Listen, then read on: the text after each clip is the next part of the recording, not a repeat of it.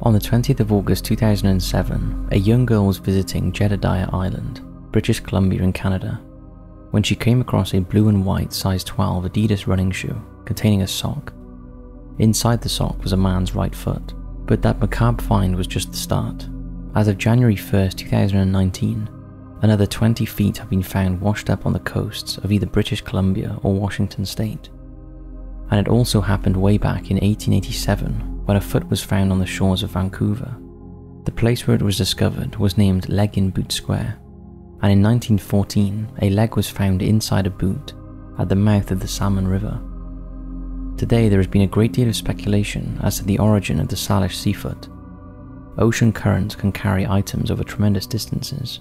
A human foot could float as far as 1,000 miles. Victims of plane crashes or boating accidents have been put forward as reasons for the finds.